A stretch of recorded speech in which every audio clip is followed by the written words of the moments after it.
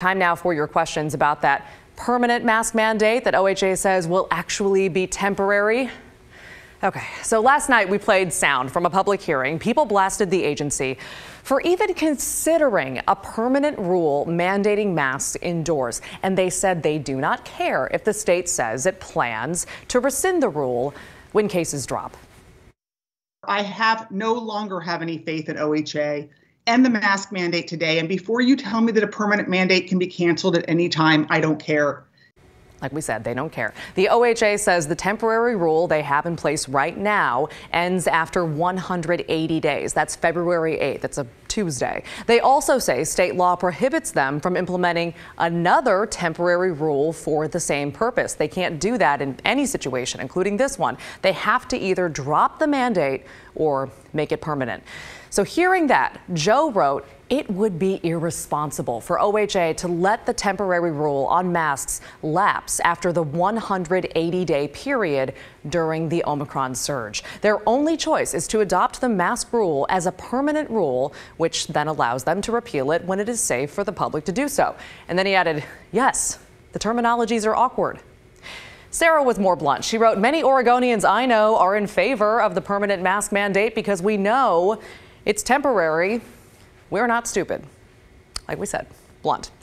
Then there were those of you who had some follow-up questions about this. Todd wrote, they need to, at a minimum, give some kind of a metric when the mandate would be rescinded, especially if they're going to call it permanent. There needs to be a safety measure or law when it would be rescinded. It's almost like putting someone in jail without a sentence or a time frame.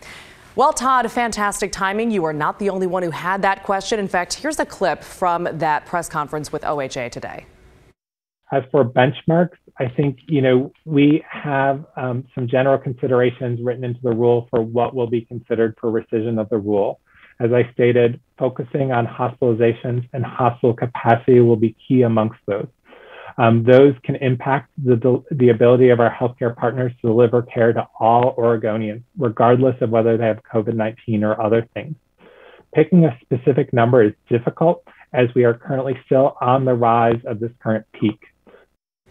So the translation there, the permanent but temporary mask mandate rule will take COVID stats into account when OHA is making the decision to rescind that rule. But right now they're not nailing down, or at least not releasing, any specific numbers that they'll use to make that call.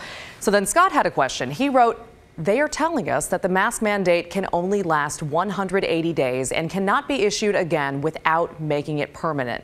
It seems like we've been wearing masks for 2 years. Was there any kind of mandate prior to the current one? Scott, awesome point. And the answer is yes, there was. It came courtesy of Governor Brown's executive order, which made masks mandatory from the start of the pandemic until June 30th, 2021, when she celebrated Oregon's grand reopening. Providence Park, remember that? Well, a few months after that, Delta hit. And then cases surged again, and the Oregon Health Authority basically took the reins on this, implementing the current mask rule. Now, in light of this debate, though, we asked the governor, why not take the reins back? Why not implement another executive order with an expiration date and then kind of bypass this OHA permanent mess?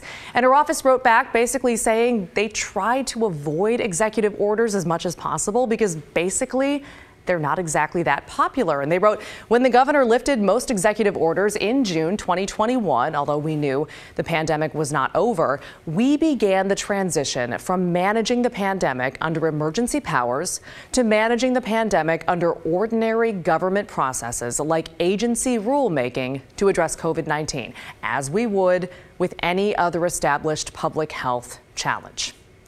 They add those processes incorporate public input, which executive orders do not. They think that's really important.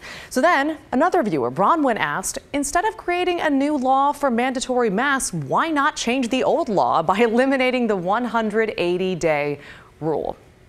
We're going to end with that question. I think that's a great one.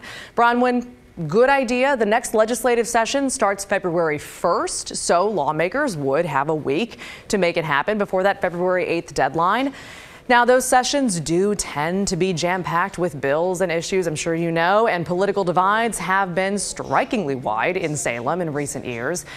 So we're not going to say it's not looking good. We'll just at this point say we'll definitely keep you posted on any updates.